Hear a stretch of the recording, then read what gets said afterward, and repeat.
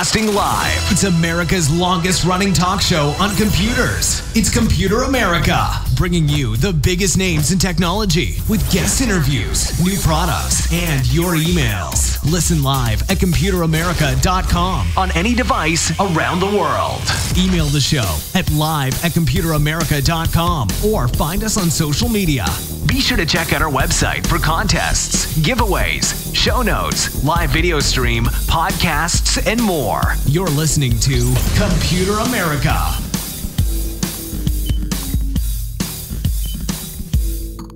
Hello and welcome into the Computer America Show. We are the nation's longest running, nationally syndicated radio talk show on computers and technology. Thank you for joining us. I'm your host, Ben Crossman, and everyone out there, I hope that you're doing well. You are, hey, it's Friday, as always. I think that's why Ralph always enjoys coming on Fridays, because it's a good day, it's relaxing, and we have a whole host of different stories for you. It's going to be a lot of fun. And yes, Ralph is waiting in the wings oh so patiently. And ladies and gentlemen, I want to say thank you for joining us here on Computer America.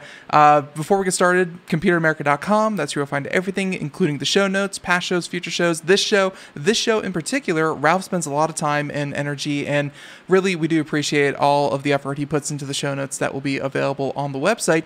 If you'd like to follow up, learn more, we're probably not going to get to all the stories as usual, but we're going to do our best. And hey, check those out at computeramerica.com, or of course over on Ralph's website, where, hey, if you want to find that, that's also in the show notes, or just search Ralph Bond Wicks. So all that being said, trying to think anything else. Again, it's Friday. That about sums it up. So, okay, let's go ahead and bring Ralph in, and he's being oh so patient, and let's bring him in, get this whole thing started. Ralph, how you doing? Welcome back on to Computer America. I'm doing great. Well, I'm great because I'm still alive. I'll tell you, holy smokers, this is such a weird world we're in right now. I was about to say I didn't know you were at risk of not being alive, but I guess with pandemic, yeah. Yeah. I'm in that wonderful, what do they call it? Senior citizens with underlying conditions category. Yay. So I hide right here. You see this room? This is where I hide out most of the time. And of course, for long-term, for long-time listeners of the show, they'll know that you were out for a couple of weeks there. It's about 2 or 3 years now, right? Where you had heart surgery. Oh my gosh. Well, you want to get time warp. That was in 2011. Can you believe that? What? Yeah, my open heart surgery was 2011, December 2011. Why do I think it was like 3 years ago? That is crazy. Well, it's fast. Did you have any other? Do you have like a second heart that they worked on? About 3 years ago. Yeah. No, I don't have two hearts. Okay. Well, but I have a rebuilt one. I have a rebuilt one. I had to try. So, but yeah. So obviously you do have underlying conditions, even though you seem so healthy and hale here on the show. But I'm glad that you're here. I'm glad that you're still alive. Yay, me too. Don't go catching this thing. And I know that a lot of people out there, coronavirus still dominates the news cycle. Oh gosh, yeah. It's everywhere around us. And really, Ralph, I don't know about you, but especially like around here, especially with the changes to dining and restaurants, and the way that a lot of grocery stores, there's like aisles that you can only walk up one way and down the other, like little things like that. They're here to stay for many months to come. It's what to you, and this is just us talking here before we get to the stories. Sure. Just to you, what has been kind of like the most drastic thing that you've seen that you think is going to stick around? Well, I think you're right on target. For example, we went to a Columbia store, a clothing store, and they had it very well orchestrated with all the 6 foot apart dots on the floor. And you go through the store in one way and exit a certain way. And so all of that, I think you're right. Until we have a vaccine, and it's not just getting the vaccine, everybody, we all know this. It's not until the vaccine can be reproduced and created in incredible quantities and distributed around the world and administered before we're quote unquote out of the woods. And we may kind of sort of never be out of the woods. I mean, I hate to be doom and gloom, but who knows? I think our lifestyles are just going to change forever and ever. I was thinking the other day, Ben, how I used to kind of get sort of amused when I'd see photographs of Japanese or Chinese citizens walking around always with masks on, right? And I thought that was kind of strange. And that was more of like a culture. That's more like a culture shock, because here in the U.S., I mean, if you ride cramped subways in New York City, or you see buses, in Texas or something like that, and they're cramped, and you see people coughing, sneezing, hopefully into their arm or whatever, and you thought, oh, whatever. Now you're right. We've definitely taken a step towards a more conscious society about germs and the spread of this virus. Well, and that's a perfect segue into today's show notes and the stories we're going to do, because I kind of went coronavirus technology crazy here for the first number of stories. I don't blame you one bit, because we try to focus on other things here on a day-to-day basis, but there have been entire days where I've just kind of said, you know what? Instead of talking about coronavirus for the 15th time, I'm going to replay that episode of IBM where we talked about their quantum computers, something like that. Yes. So it has dominated the news, and you have other stories. I definitely do see that, but there's nothing wrong with touching on it again. And you have taken it upon yourself, because for those who don't know, Ralph Bond is Computer America's science and tech trends correspondent. The reason that science is there before technology is because biomedicine and kind of bionics and things like that play a huge role in what attracts your attention, we've noticed. So it's a good vein of coronavirus stories. So let's go ahead, start with story number 1, and let's get going. Yeah, this is a blast. So this is a story I picked up from Business Insider. The headline: Harvard and MIT researchers are developing a face mask that lights up when it detects coronavirus. So we all know about the face masks that are so popular now in our country. And primarily the purpose is to protect people around you. It's not so much to protect you from incoming, but to protect those around us. So this is kind of an interesting thing. This story and the next story really are all about taking face masks to a new level of technology. So here's the story.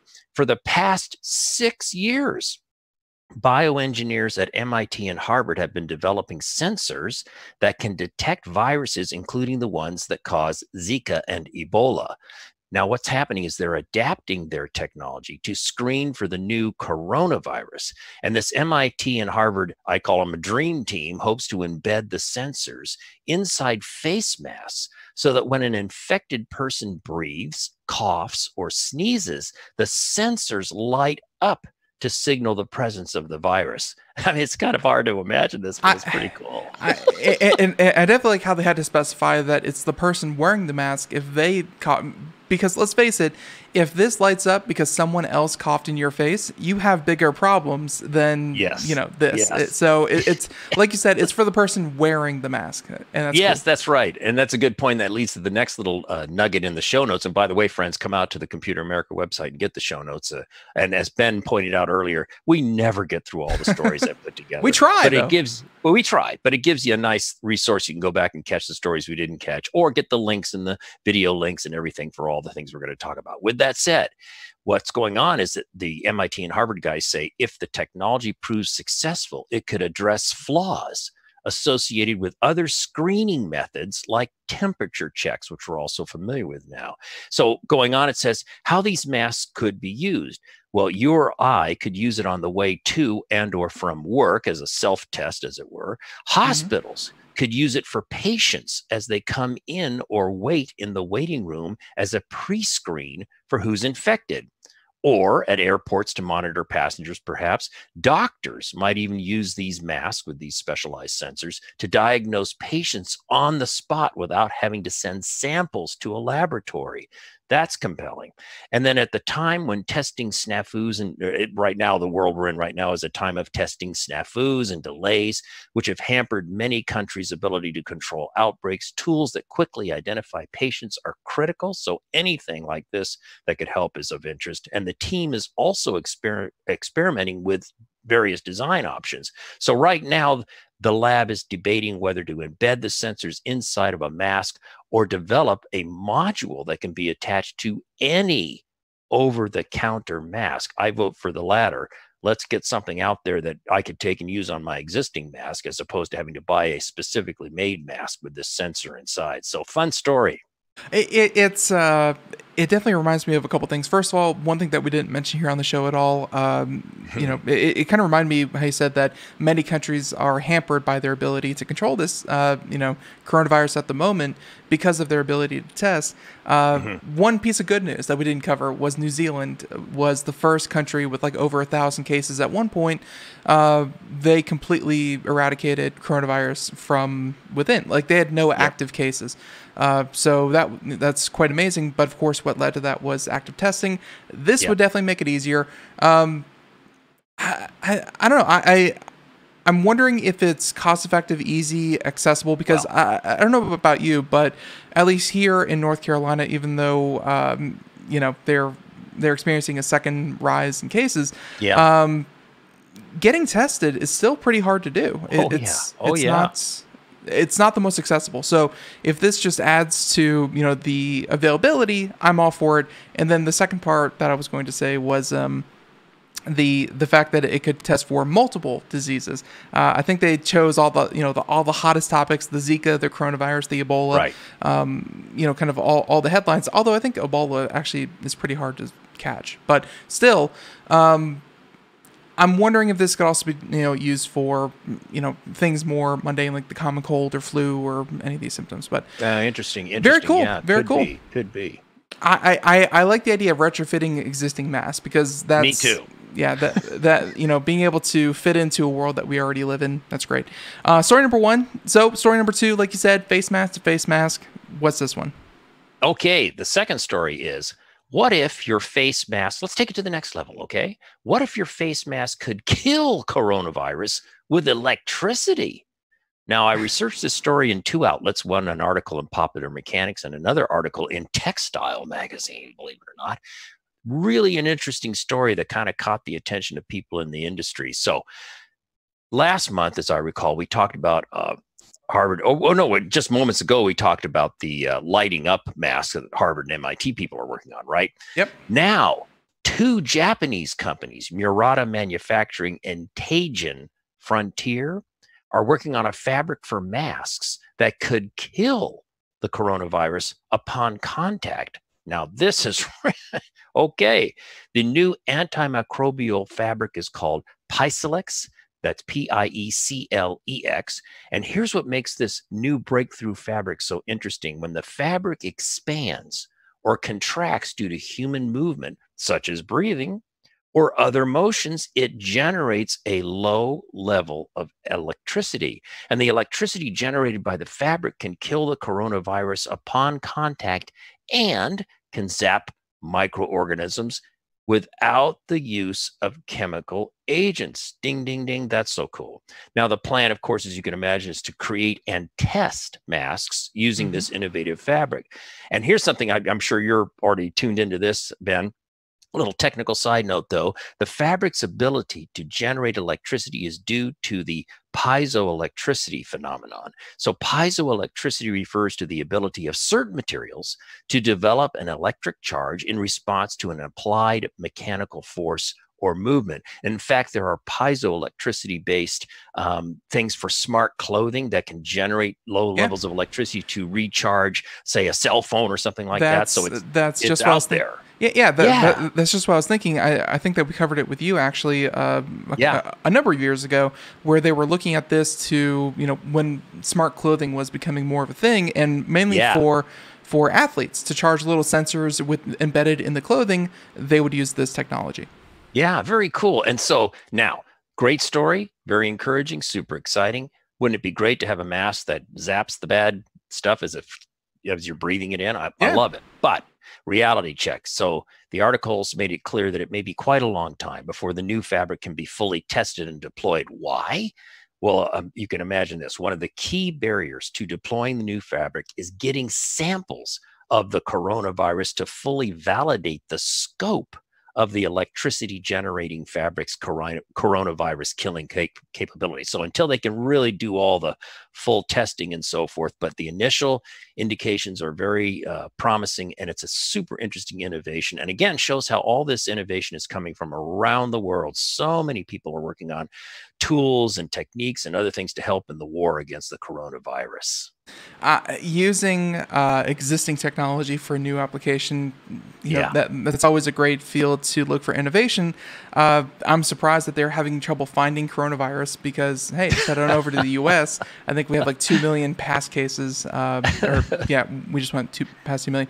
But as long as the end result of this isn't like Ralph, I'm sure that you know static electricity in the winter months. You touch a doorknob or you touch anything, as long as it doesn't like permanently turn you into a static electricity being, this could be pretty cool. More testing, but very nice.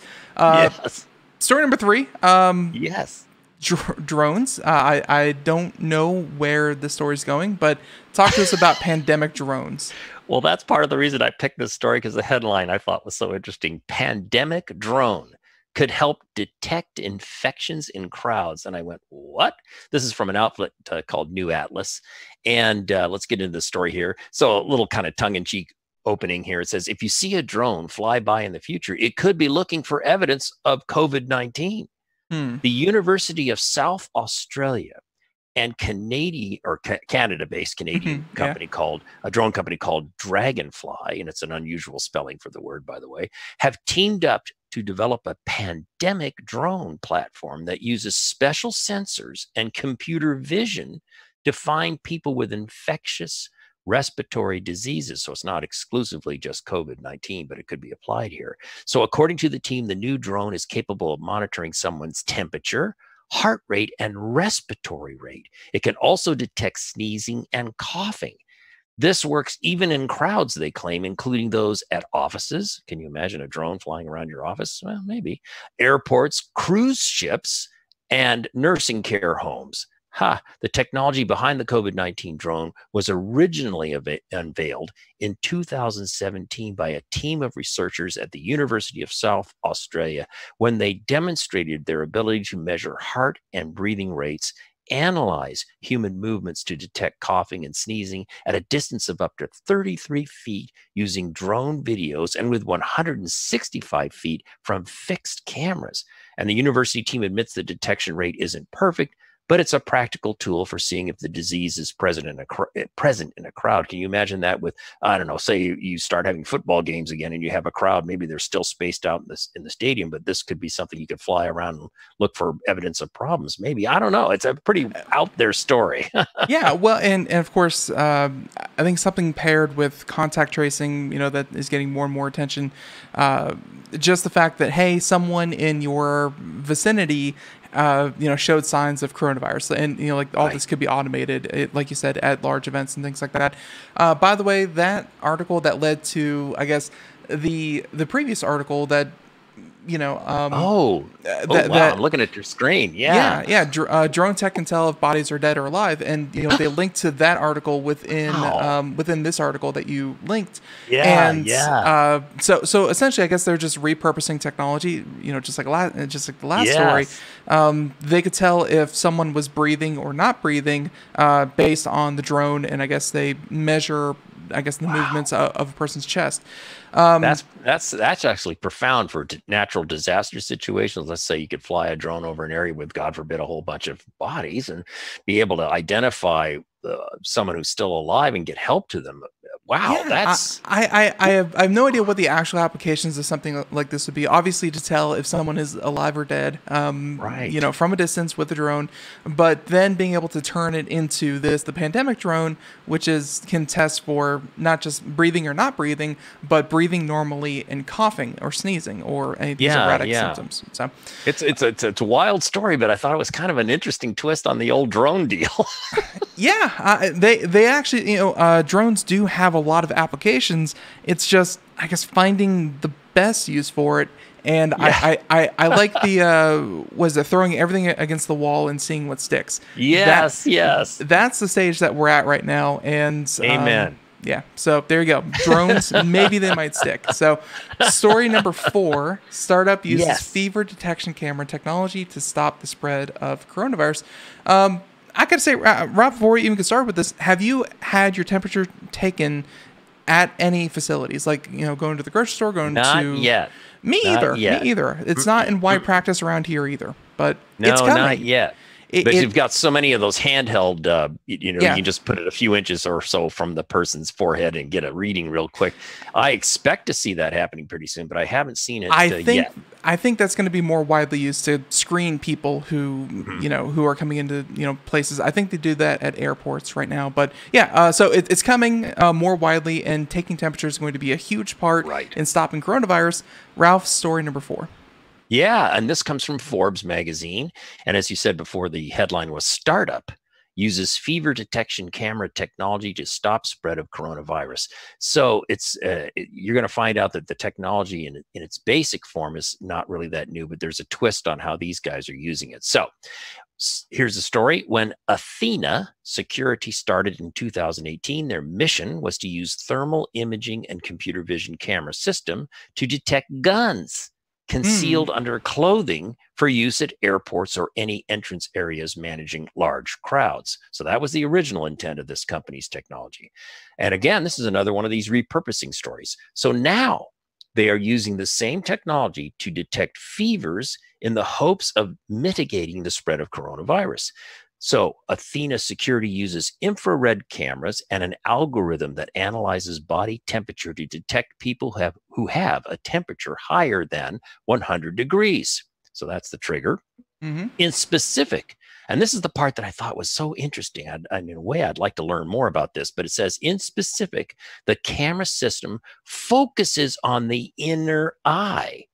What? Which is the closest point to your base body temperature and can detect within plus or minus 0.3 degrees centigrade accuracy. So the inner eye thing is really interesting. Obviously, you look into the camera thing. Well, isn't that weird? And I'm sorry, because I never had heard of the inner eye.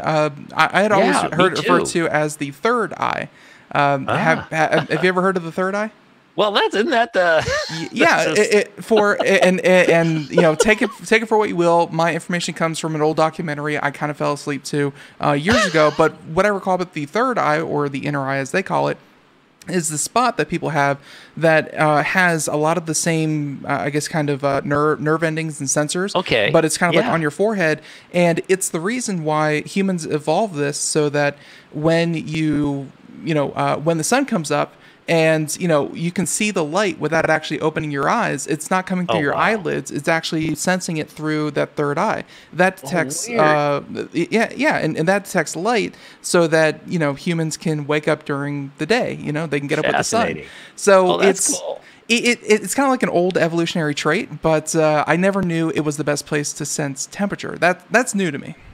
Well, that makes it even more curious and bizarre and interesting and clever, I suppose. So it goes on to say, if the temperature, high temperature is detected, the camera sends an immediate alert to the owners, operators, or individual monitoring the space in question. Now, the company claims that with their technology, they can analyze 1,000 people per hour. So that's pretty good. Not bad for an airport. Yeah. Not bad. Not bad is right. This technology is not new. However, during the 2003 SARS and 2009 swine flu epidemics, airports across the U.S. used thermal imaging cameras to spot travelers who had fever. So that part's not new. But what's different about Athena's system that we've been talking about is its ability to send out immediate alerts to the appropriate managing parties, who can then make an informed decision on how to act. So that's what they claim is the differentiator. And then the issue, of course, the article talks about is, well, okay, this is all well and good. What about privacy? Now, according to the company's website, Athena's system does not display a person's race or ethnicity, does not track, collect, or distribute any let me try that again. Collect or distribute any personal identifiable information from the subject's process. So it's just an interesting thing. That little twist, though, about the inner eye, I thought that was really interesting, and your comments about that were super fun. Yeah, it's I learned something new, that's the best way to I always see people pointing it at the forehead, and now it makes sense because that's where your inner eye is kind of like right between your eyebrows. And so interesting. So that makes sense. But I like that they said the only thing that's really changed from 2009 or 2003, the real change was that they were able to get it onto Wi-Fi, and now it can send a signal and say, help, alert, there's someone with a fever walking through the airport. So yeah, and like the drone story before, the bit about being able to process 1,000 people per hour, you combine these things together, and it's just going to help expedite that detection capability. And really, and people may be sitting out there thinking, well, what's the point? They're already in the airport, they have fevers. Like, that is what could have saved hundreds of thousands of lives, across the world, is being able to detect these things in early stages, because it's not about locking everyone in quarantine. That's just kind of like, that's how we do it now, because we don't have the technology. Maybe in the future, in the next 5 years, we can kind of just say, you, all of you have the symptoms that could be associated with it. You go on lockdown, everyone continues their lives, we'll take care of everyone who may be sick, and everyone can continue on. So I guess that's where technology is trying to get us. We're trying to get into that future where we can identify it quickly and deal with it. Well, and to your point, Ben, think about if we can achieve these kinds of technologies, get them deployed, get them viable, get them field tested, as it were. God forbid we have a resurgence, a major, say 2 or 3 years from now, another COVID-19 kind of disaster. Well, we'll be in a lot better shape to do exactly what you were just talking about. Exactly. It's all about future proofing, and as many is it epidemiologists, whatever. It's whatever scientists study viruses. They say it's not just if, it's when, and there will probably be a next one. But hey, let's. We're not all cyborgs yet, so we have to future proof ourselves some other way. Now, story number 5. Let's go ahead and get into this one. Still on the coronavirus, but. We had drones, we had smart fabrics. Now I guess we're on to robots. Yes. And this is probably one of the very few times I'll ever be picking up a story from, of all things, Hollywood Reporter. But I just couldn't resist it when I saw this headline. So the headline was Germ Zapping Robots, How Hollywood Might Kill Coronavirus Fears on Set. And I said, okay, I've got to check this out. This is a fun story. So here we go. The world's film and TV industry production managers are now exploring how to resume production safely. And they're talking more specifically about sound stages and sets, right? Because outdoor things can be much easier to control. The challenge is to find creative ways to make sure indoor sets are sanitary in the age of COVID-19. One option includes using germ and virus zapping robots usually found in major hospitals. So again, this is a bit of a story about there's some existing technology. Let's figure out a way to repurpose it for helping in the fight of coronavirus in areas outside of where this original technology was intended, in this case, hospitals. So, for example, San Antonio, Texas-based Xenix, that's Xenex, Xenix Disinfection Services, has a lab-certified robot that uses pulses of ultraviolet light to zap the virus that causes COVID-19 and other things too. Now, it's about a 3-foot-tall roll-around robot. You can see it in the picture that's in the show notes. To me, it kind of looks like a big shop vac. And it's able to knock out 99.99% of the coronavirus in an environment in just 2 minutes. And according to Xenix, the robot offers the first, now this is the qualifier, this is what makes this guy a standout, they claim. So according to Xenix, the robot offers the first and only UV disinfection technology proven to destroy the actual virus that causes COVID-19. That's their claim. And then here's how the robot works. A trained technician places the robot in a designated area. In this case, it would be a sound stage or a set for a TV show, turns it on, and then exits the room. Then for 5 minutes, the robot generates bursts of high-intensity, full germicidal spectrum ultraviolet C, or UVC, light, which, of course, we can imagine is far more intense than sunlight. Its full germicidal spectrum UVC light means it can take out a host of pathogens susceptible to different wavelengths of light. That was something I found interesting. Didn't think about how some pathogens are not affected by certain wavelengths, others are. This gives this full wavelength treatment, if you will, that knocks out a host of things. That's kind of cool. And here's a key benefit. A Xenex robot can quickly kill viruses, bacteria, and spores without damaging materials or equipment, which you can imagine is hugely important for something like the film industry with all the expensive gear they have. And a little bit more here, Xenex robots are already in use in more than 450 hospitals in the United States. So again, it's thinking about this technology. It's there. We've proven that it can also zap the coronavirus. Hey, maybe we could be used in other industries, and Hollywood's looking at this and going, hey, this could help us, right? I love the repurposing part of this. But in recent weeks, the Xenex team reported they've been talking to and approaching major studios and streaming services, including Netflix, Amazon, and Sony. So now for a reality check, all well and good, but this is not inexpensive. I could not find, I searched and searched looking for the leasing price tag, what it would cost to lease one of these robots on a monthly basis or a yearly basis, et cetera. But I did find out if you want to purchase one outright, it's about $125,000 for each robot. And again, you need a trained technician, they say, to use it. So, there's not an inexpensive thing. That's why it's really relegated to major hospitals at this point in time who have the kind of budget to support this. But at the same time, $125,000. I mean, not too long ago, maybe about 2 months ago when this whole thing started, we were talking about the cost of respirators, and those things. The ones that they use in hospitals are like $40,000 to $60,000, depending on it. So when it comes to medical supplies, they can get a lot more expensive. $125,000 seems pretty expensive, but hey, the fact that it can be used over and over and over again, and it can clean entire, in this case, movie sets and things like that. I spent a lot of time in hospitals, and I got to say that I did see these things. They were good for surgical rooms and things like that. Yeah. The problem is that those rooms are set up for cleaning in this manner. My only critique on this whole thing is that movie sets are not set up like surgical centers. There's nooks, there's crannies, there's corners, there's because it's visible light spectrum, it can only kill germs where the light can actually shine. So if there's something behind something or whatever, even as simple as like a doorknob. Like that's why surgical rooms don't have doorknobs. It's because you can't, easily sanitize them. So little things like that. It's a good use, and whatever gets Hollywood back up and running, I guess, spare no expense. But exactly. I would only say don't expect this in the home anytime soon. But it's like you said, nice to see other applications of it. So for sure. Yeah.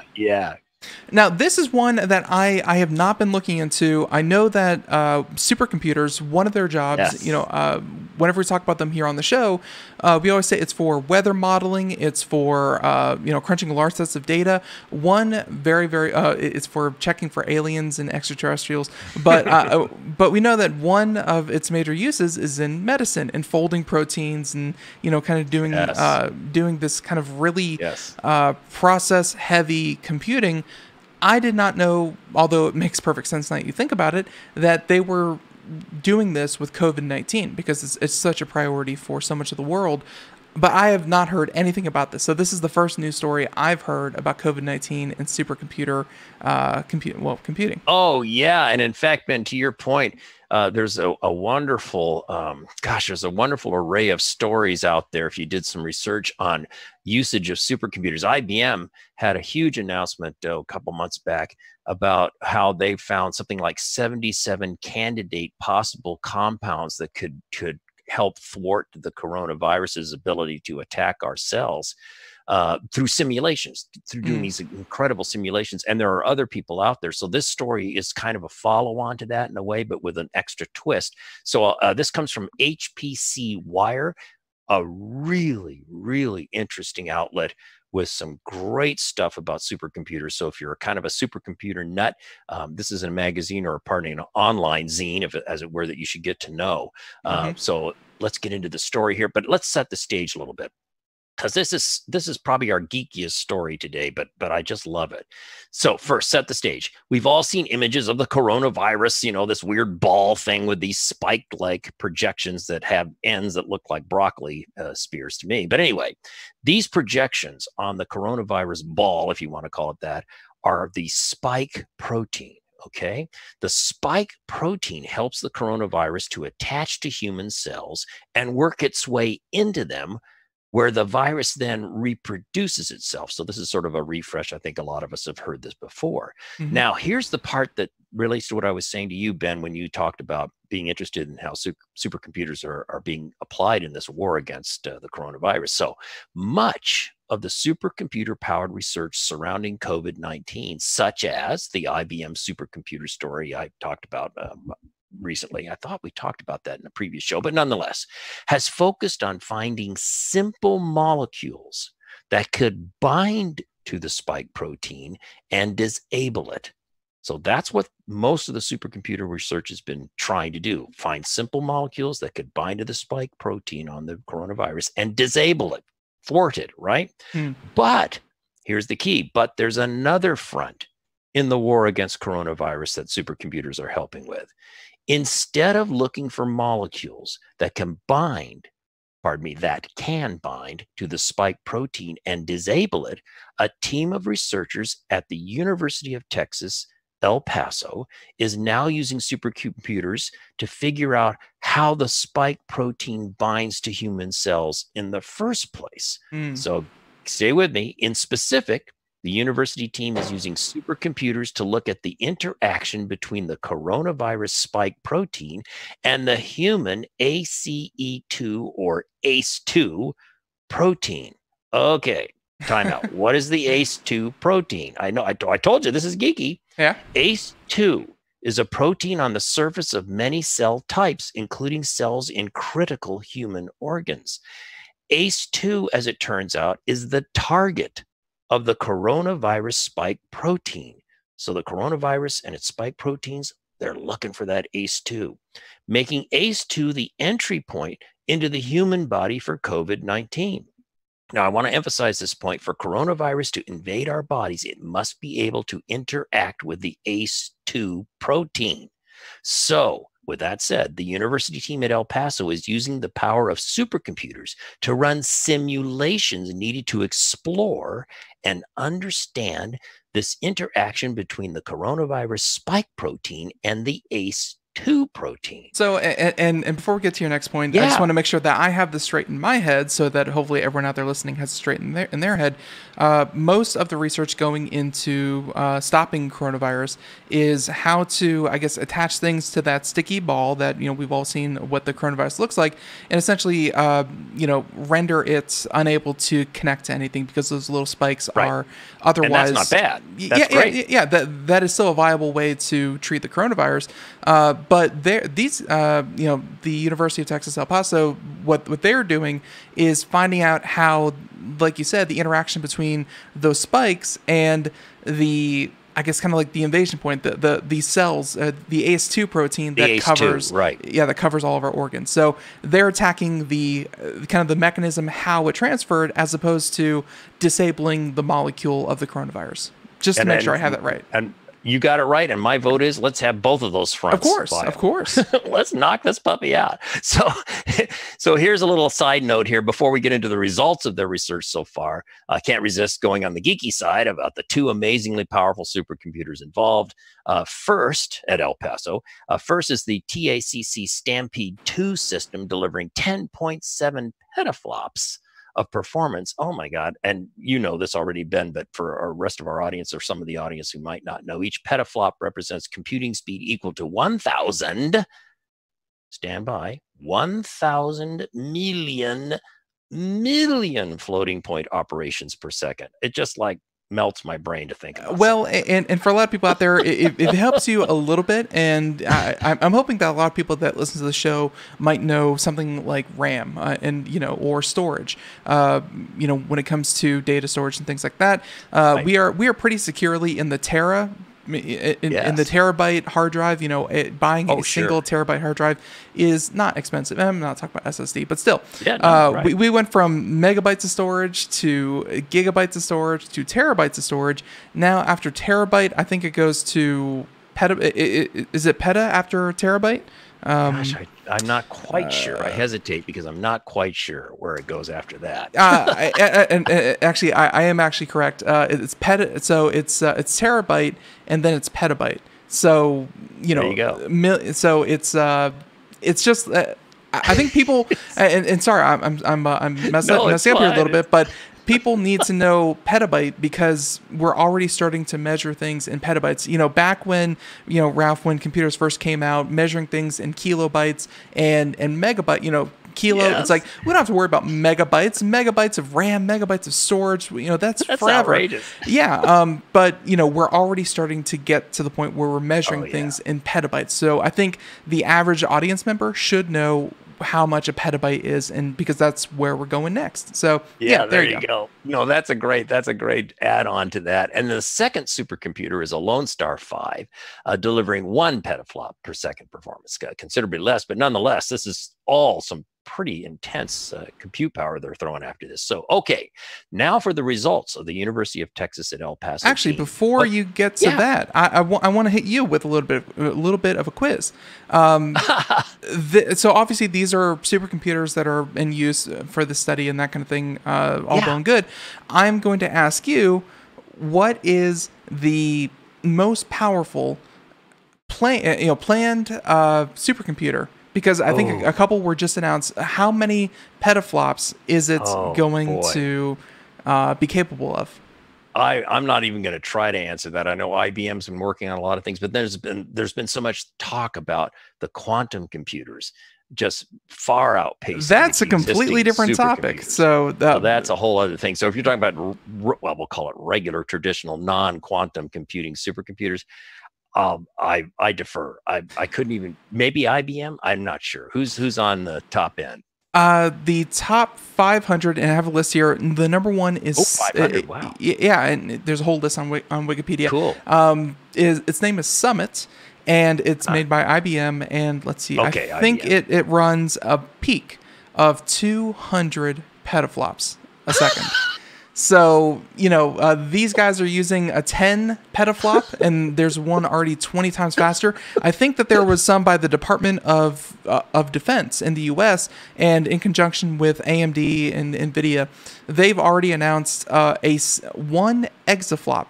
Like, that's currently in production. That's going to be made and should be finished here in the next 2 or 3 years. And I think there's already one that is planned and should be finished by 2022, should be 1.5 exaflops, which is 1,000 petaflops. So the speed that this advances is mind-blowing. So that was a completely different aside. And one thing that's sort of a profound, no duh obvious statement is it isn't just speed for speed's sakes, friends. It's what you can do. Like Ben was alluding to, climate modeling, other things that are so enormously, or doing simulations of biological things, like looking for compounds that could thwart the coronavirus, or all of this stuff. I mean, it's meaningful. Because I enjoy technology in this arena so much, and so do you, Ralph. I don't mind going on a little tangent about this. Yeah, please do. The reason that we're doing these simulations, and think about if you could model everything about a molecule. A couple of years ago, we talked about, scientists were able to recreate a tiny micron-sized portion of the universe using a computer. Like, they were able to model all the laws of physics. They were able to model everything. The more computing power that you have, and if we get to this point, if you can accurately model, let's say, how coronavirus acts, you have a digital version of a physical coronavirus that acts exactly like anything else does. Instead of injecting it into a rodent, instead of having human test subjects, instead of having all of this kind of waiting for trial and error and that kind of thing, if you can model that digitally and you can influence it using different proteins, folded vaccines, that kind of thing, if you can influence it digitally, speed up time and see how it works, you can have a vaccine in days or weeks instead of months or years. That is the end goal. And like you're saying, it's not speed for speed's sake. There are completely new avenues that are open to scientists when we get this working. It's really, even though we're living in a kind of a dark age right now, coronavirus and racial tensions and problems and issues in our country and divisiveness and all these doom and gloom things around the world, and you could easily get very depressed. But on Friday, We're going to lift your spirits with the thought that science and technology is not, well, unless we all just apocalyptically disappear, it's going to keep marching forward. And there's, as they say in the carousel of progress at Disney World, there's a great, big, beautiful tomorrow. We really, and I completely agree with you. Admittedly, computer modeling can't solve racism, but we are on the cusp of being able to solve a lot of diseases. And you said quantum computers, the conservative estimates for that are going to be like 20, 30 years before they're actually out there doing stuff.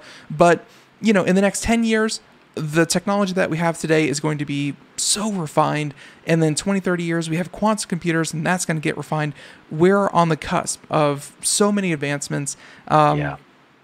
It's really a good time to be alive, despite all this, you know, heartache out there. It's good. No, it's good. You're right. We've done a public service here. We've given some reason to continue on. Okay. Absolutely. So now a little bit about the results that this University of Texas at El Paso team have come up with in this goal to find a way of thwarting the ability of the coronavirus to attach with the ACE2 cells. So here we go. Using all that horsepower, the team has identified some of COVID-19 specific amino acids that might play crucial roles in the process that binds ACE2 to the coronavirus spike protein. So the mechanism of that binding, that mating, if you will, of ACE2 to the coronavirus spike protein has to do with specific amino acids, and they've been able to identify some of those. It's sort of they're like getting close, right? In specific, the team has discovered that on COVID-19, there are about 20 important amino acid residues interacting with ACE2. And what they are doing now is trying to identify the roles of those key amino acids. So this is ongoing research. So they're not done yet, but God bless them, they're on their way. The bottom line on two fronts today, as we've talked about, supercomputers are key weapons in the war against coronavirus. One front, thwart the spike, just knock the spike out so it can't connect to anything. Front two, figure out a way to thwart the mating process of the spike on the coronavirus with the ACE2. And if we can do both of those fronts, we'll have a powerful weapon. Yeah, I guess their end result, if it's possible, I would assume that they would, you know, you take some kind of medication, you would take something that would alter the amino acids in your body, and potentially just, you know, a little tweak by medication turns into a full-blown vaccine. Interesting. Maybe, sure. maybe. So there's that. Ralph, we have about 15 minutes left, and I wanted, so let's go ahead and do the next story, story number 7. Last coronavirus, and then we're going to hit up some of the other stories that you bet. We've been geeking out on coronavirus, but this one's kind of cool. So this comes from a Stanford University website announcement. Headline: Stanford University seeks information from Fitbit and Apple Watches to help predict COVID-19. Well, that headline, I went, oh, I got to find out about that. So first, what's the goal? The Stanford team is trying to see if data collected from wearable devices can be used to help predict the onset of COVID-19 before the actual symptoms start. I like that. Right now, they are looking for volunteers who own a wearable device, such as a Fitbit watch, an Apple Watch, or similar products. It's not exclusively just those two, and who also meet this set of criteria: have a confirmed or suspected case of COVID-19, or have been exposed to somebody who has COVID-19, or are at higher risk of exposure, such as healthcare workers or grocery store workers. So that's what they're looking for, volunteers there. And friends, if anyone listening out here is interested, please find out about this. Maybe you want to volunteer. Anyway, how the program works: participants install an app on their smartphone and smartwatch. The smartphone app will be used to collect physiological data from your smartwatch and correlate this with any symptoms you report. Within the smartphone app, there is a daily symptom check-in survey, which should take no more than 1 or 2 minutes to fill out, so it's not a big burden on the user. Here is the range of data the Stanford team plans to track: step count, body movement, electrical changes in the skin due to stress, skin temperature, your location via GPS, the amount of oxygen in your blood pressure, and the quality of your sleep. It's pretty ambitious. The team reports they have previously shown that data from smartwatches such as heart rate can be used for early detection of infectious disease even before the appearance of symptoms. Based on past success, they're hoping to apply this approach for early detection of COVID-19. So, fun story. Where do you want to go next, Ben? Yeah. You flew through that one. I definitely like that. And by the way, a lot of that, a lot of the bios that they wanted to collect, that's actually bios that, hey, the Fitbit and the Apple Watch already collect. So they essentially just want the information that's already there, and they want to be able to study it. So story number 9 looked fun, but I wanted to go to story number 10 because this is one it's been about a week and a half since SpaceX sent the first American crew on an American spacecraft from an American site to the space station since like 2000 or since the end of the space program in like 2011, I think. Something like that. So I had heard all about that. I'm sure a lot of people watched the video. The video footage was amazing. It was awesome to see. This is the fun fact that I had never heard anyone mention. So let's talk about story number 10. That's why I jumped on this. And would it be 2 weeks ago tomorrow that they launched? Something like that. It was a Saturday. I'm embarrassed to say it. Time is flying by so fast, to your point earlier. Anyway, okay. So this comes from 3dprint.com, which if you're into 3D printing is a great outlet.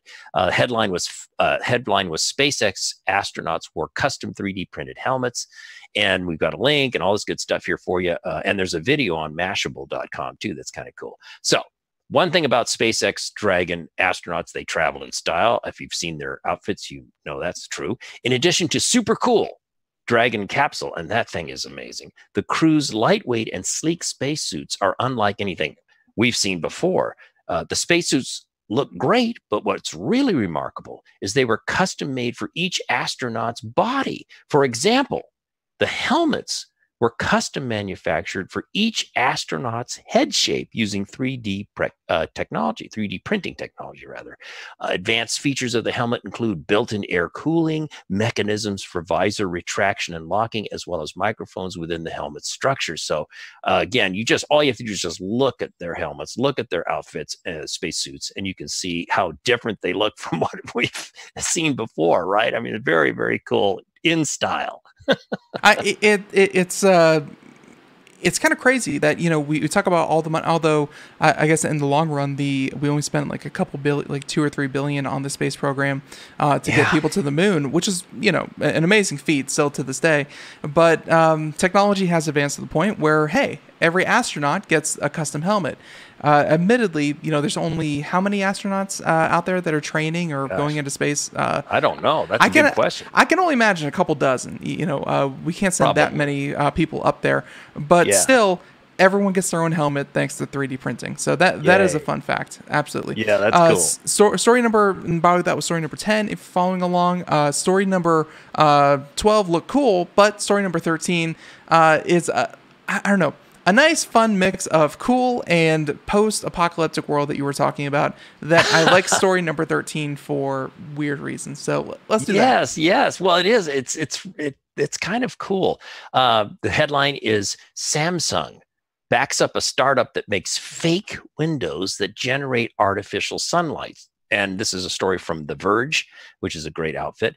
And this is more than your kind of light devices that you have for people who have light sensitivity disorders and so forth. But anyway, let me get into the story. One of the latest startups supported by Samsung is an outfit called Sunny 5.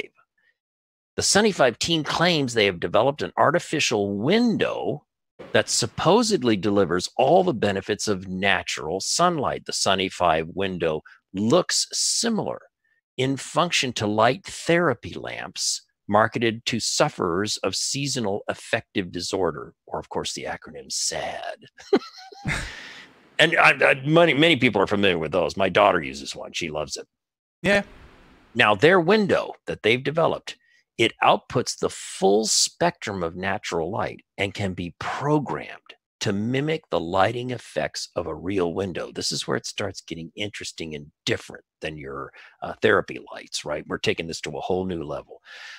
Some cool features that make it more interesting than the typical light therapy lamp include the angle of the light changes throughout the day like it's imitating the movement of the sun, right? The angle of the light changes throughout the day and incorporates various sunlight scenarios, such as sunrise, dawn, dusk, and sunset. That's very cool. And a companion app lets users tweak the color temperature and brightness. So it's a symbiotic relationship with your smartphone. According to Samsung, the product helps users synthesize vitamin D while they are indoors or in low-lit places without having to worry about skin aging or sunburn. An early version of the product was demonstrated at the Consumer Electronics Show earlier this year in Las Vegas. No pricing or availability are announced yet, but I thought this is really cool for people who might be in, imagine somebody's in a long-term hospital care situation where they might not have as much natural light as should be provided. This could be great. I just thought this was very clever. And while you're doing that article, I was actually looking at this other article from Smithsonian, and it was when fresh air went out of fashion in hospitals, and it's this well-researched article going back to the early 1900s, talking about how fresh air and ultraviolet radiation and UV light, we talked about way back, story number 3 or 4 or something like that, was a natural disinfectant. And now we have those robots. Now we have different. Now we have antibacterial soap. We have filters for air systems, things like that. Yeah. Windows in hospitals are kind of a holdover. They're not really useful like they once were. So maybe something like these windows that like germ zapping robot, exactly what I was talking about. Maybe having this window in places like hospitals would make them cleaner, better, and hopefully not as sterile for the patients, even though it will be sterile for the patients. So there you go. Just a little less. Yeah, just a little less. So some of these other stories, Rob, we have like 2 minutes if we just want to go over the stories that we didn't do, just kind of read the headline. Sure. Do that. So starting with story number 9, by the way.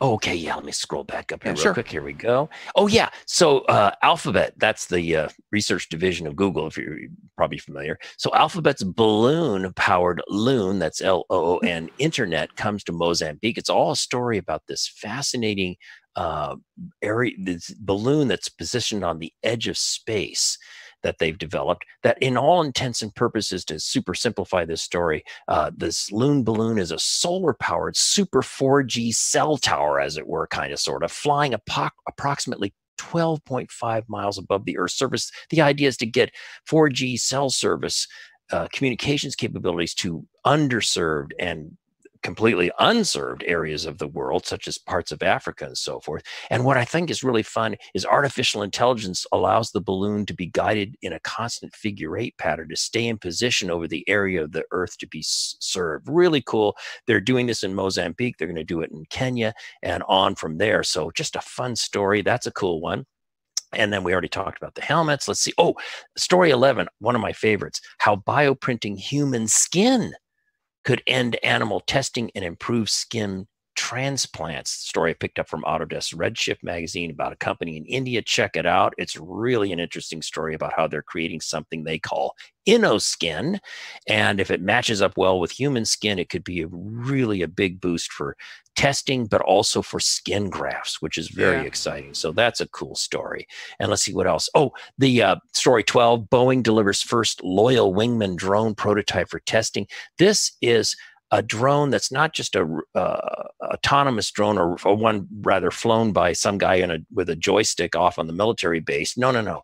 This is meant to be a companion, like a pilot fish in a symbiotic relationship with a manned fighter plane or a fleet of planes. So it's very, very different. Something Boeing developed with the Australian Air Force. We're going to do it too.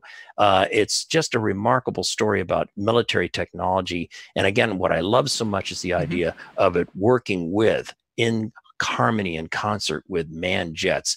And it also can be a traditional drone as well, but a really cool, flexible product. So, to even add to that one, a story that we did a little while ago was this one in the article just came out yesterday. I'm sorry, actually just came out today.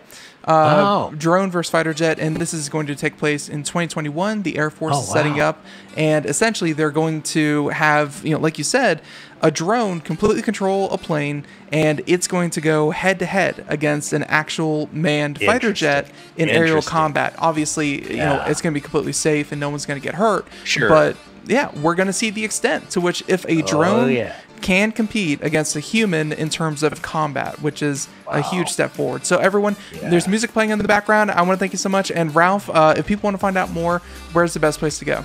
Super easy. Just point your browser to my name, Ralph Bond, and you'll see a listing. We're looking for the reference to Computer America and KEX Radio, and click on that. You'll get to my website, and you'll see all the show notes and all the good stuff. Of course, you can get it at computeramerica.com as well. Perfect, and it's right there. So everyone, thank you so much for tuning in. That's about it. Wow, that is it for us today. And thank goodness, my brain's given out. Everyone, have a great day. Thank you so much. Bye, everyone.